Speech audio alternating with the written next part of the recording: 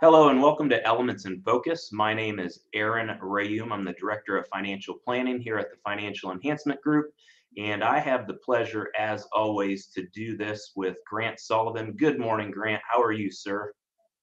Oh man, fat and happy. And good news, losing weight, I'm equal now. So you used to always say I'm a little more fat than happy, but we're doing well today. I appreciate you asking.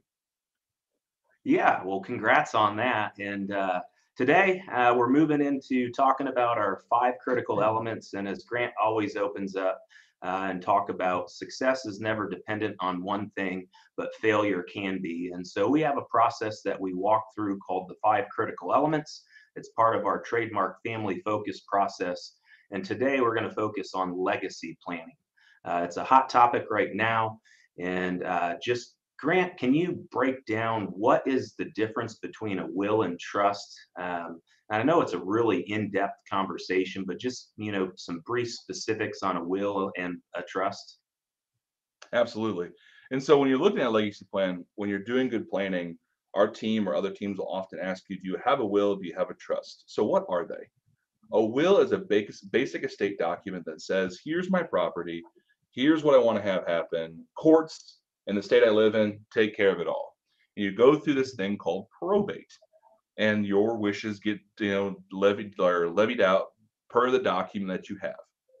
And oftentimes wills come with direct or durable power of attorneys, power of attorneys, and some other documents as well that you need to have.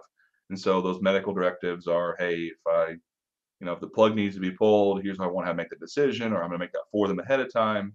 Durable power of attorneys to take care for someone to take care of you. You can't speak or communicate for yourself. We've actually had a few families and individuals we've seen have that being used. So it's not as uncommon as you might think. And then when you look at a trust, it's a far more robust document. And a trust essentially does the same thing of a will. It says, here are my wishes, here are my desires. But it says, I'm going to appoint a person known as a trustee. Generally, the individual that creates a trust is the grantor, and they're the original trustee. But they say, here's a successor trustee that's going to take care of my estate and situation if something happens to me and or I pass away. And so they lay out very clear directions of what they want to have happen to their assets, their estate, their belongings, and it's a clear document that drives the transition of wealth in a certain direction. Essentially, you're controlling your wishes for yourself when you're incompetent or when you're deceased. And the big part is trusts don't go through probate, so you save those costs. Also, wills are public documents; they're public knowledge. Trusts are private. So even the beneficiaries of a trust, like children and grandchildren, may never know why they're getting money. They just may know that, oh yeah, Aaron, he passed away, and his kids and grandkids are getting money, and it's actually being done through the trust. So, two very specific documents that handle estate planning. Not everyone needs a trust. We generally see everyone needs to have a basic will in place. And if you don't have one written, for some states, they already have one built for you. And oftentimes, let me tell you, it's not the one you want. So spend some time, find a good attorney, find resources, get those documents together, and evaluate which one best meets your situation.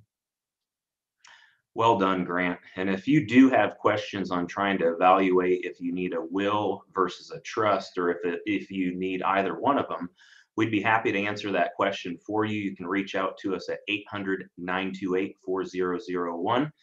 Schedule a complimentary next steps meeting where we'll talk about things that you can benefit today. And if we decide to partner together, how FEG can help you in the future.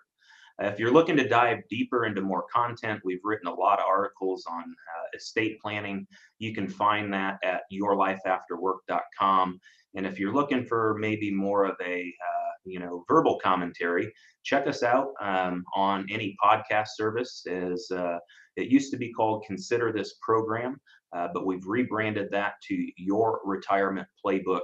And you can also look and listen for us on the radio stations listened or listed below. So have a great week, everyone. Thank you for listening to Grant and I. We truly appreciate it. And if you do have questions, please feel free to reach out to us.